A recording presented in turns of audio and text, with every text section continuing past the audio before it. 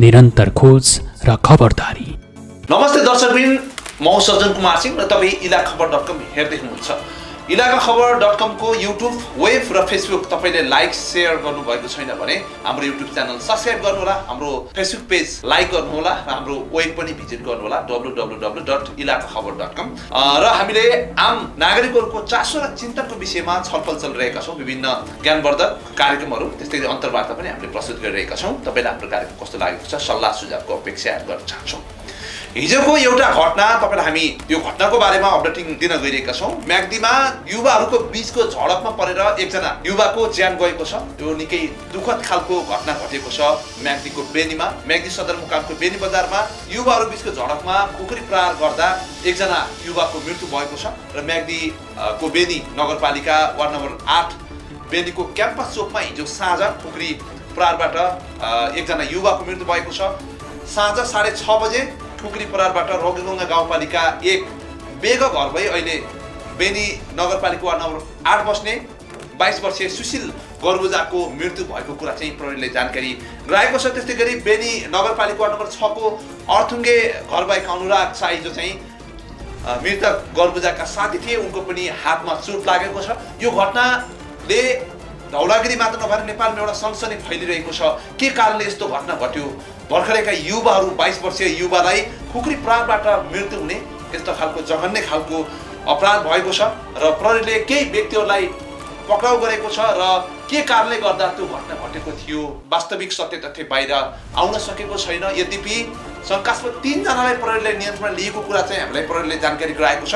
पछिल्लो अवस्था के छ, कसरी घटना घट्यो, के कारणले गर्दा त्यो जघन्य अपराध घट्यो, एकजना जुझारु युवा जो चाहिँ भर्खरैको युवा 22-24 वर्षको युवाहरू यसरी ग्याङ फाइटमा हाम्रो समाजको यो चित्रलाई अगाडि बढाएको छ। एकदमै हाम्रो शान्ति सुरक्षाको सम्पूर्ण व्यवस्थामाथि नै प्रश्न खडा भएको छ। यो विषयमा चाहिँ मैले प्रहरी नायब उपरीक्षक मदन कुमारलाई सम्पर्क गर्न खोजिरहेको छु। म्याग्दी प्रहरीका प्रहरी प्रमुख मदन कुमारसँग हामी यो पछिल्लो घटनाको अपडेटिङ के छ भन्ने बारेमा म उहाँसँग चाहिँ केही कुराकानी गर्न चाहन्छु। हेलो हजुर सर, नमस्ते। हजुर नमस्ते। हाम्रो म्याग्दीको सूचना अधिकारी हुनुहुन्छ सर प्रहरी कार्यालयको? कहाँबाट को बोल्नु भयो? म सज्जन कुमार सिंह हो सर, म इलाका खबरबाट हो। हजुर हजुर।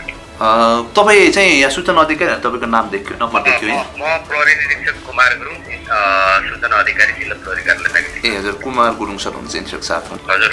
त्यही त, त्यो घटनाको बारेमा थोरै चाहिँ के भएको छ पछिल्लो तपाईँको अनुसन्धानको पाटो वा हिजोको घटनाको सम्बन्धमा भन्नुभयो? हजुर हजुर हजुर हजुर हो, त्यही खुकुरी प्रहारको घटना थियो नि, त्यसको थोरै त्यो झगडाको विषयमा चाहिँ त्यहाँ दुई पक्ष बीच भएको झगडा हो होइन? हजुर। त्यो झगडामा चाहिँ अब एकजनाको डेथ भएको छ। हजुर। सुशील गर्बुजा भन्ने एकजना वर्ष 21-22 को केटाको चाहिँ डेथ भएको छ। हजुर। त्यो घटनामा संदिग्ध अर्को पक्षको 4 जनालाई चाहिँ हामीले नियन्त्रणमा ल्याएको छौँ। ए भनेपछि उहाँलाई चाहिँ नियन्त्रण ल्याउनु भएको छ। घटना चाहिँ किन भएको रहेछ भन्ने केही त्यस्तो केही खुलिएको छ सर अहिलेसम्म सार्वजनिक गर्नु भएको छ? यहाँको पहिलादेखिकै रेसिपी रहेछन्। हजुर। पहिलादेखिकै अब धेरै समय अगाडिदेखिकै कहिले चाहिँ अब कुनै विषयको चाहिँ यो कहिलेकाहीँ त्यो आफ्नो गर्लफ्रेन्डसँग सम्बन्धित विषयको कुराहरू गर्छन्, कहिलेकाहीँ अन्य खालको सामान्य विषय घरतिर आफ्नै घरतिरकै कुराहरू गर्छन् कि अब यसमा डिटेल चाहिँ धेरै छ। हजुर। यस्तो खालको त्यो पहिलाकै विषयलाई लिएर भएको झगडा भन्ने।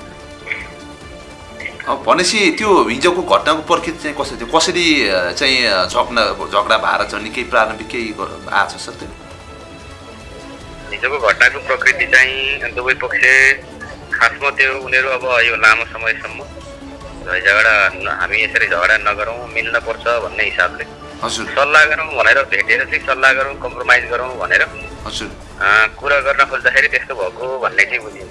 भन्ने मुखरी खुकुरी प्रहार गर्ने व्यक्तिको पनि पहिचान भइसकेको छ सर कि फरार छ? अब ट्याक्कै खुकुरी नै प्रहार गरेको, खुकुरी नै त प्रहार गरेको भन्ने एउटा चक्कु चाहिँ हो होइन? हजुर।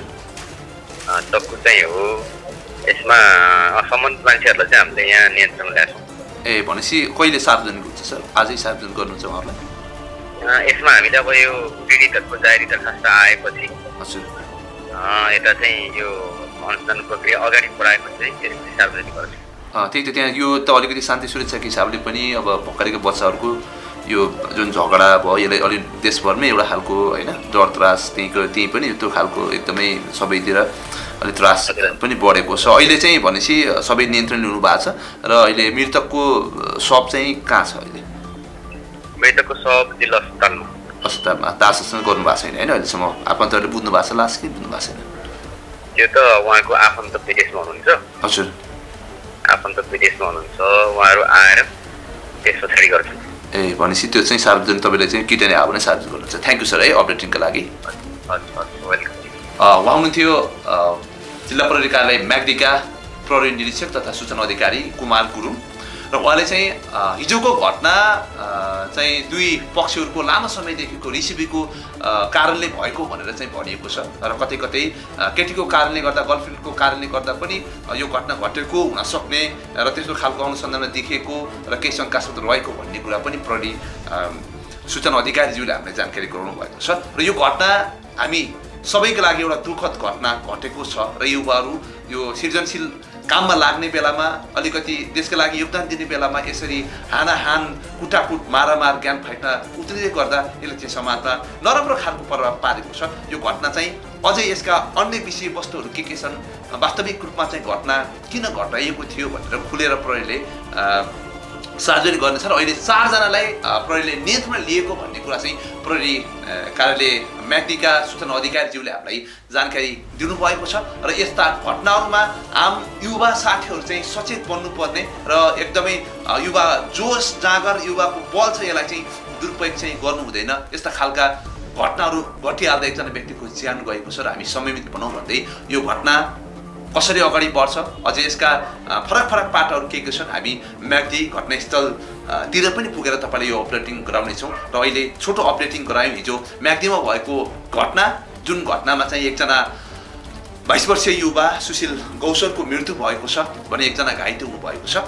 यो घटनाले सबैलाई स्तब्ध बनाएको छ। बेनी म्याग्दी लगायत देशभरका युवाहरू यसरी सृजनशील काममा लाग्ने बेलामा अलिकति त्यसमा योगदान गर्ने बेलामा यसरी झगडा लडाइँ मारकाटमा उत्रिनु दुःखद छ र यसका लागि सम्बन्धित पक्षहरू पनि युवाहरूलाई रोजगारी दिनेतर्फ युवाहरूलाई चाहिँ सही दिशा निर्देश गर्नेतर्फ पनि लाग्नुपर्ने आवश्यकता देखिएको छ भन्दै यो छोटो अपडेटिङबाट म सज्जन कुमार सिंह र इलाका खबर टिमसँगै हाम्रो दिलीप पटेल लगायत हाम्रो यो टिम चाहिँ बिदा माग्न चाहन्छौँ। नमस्ते।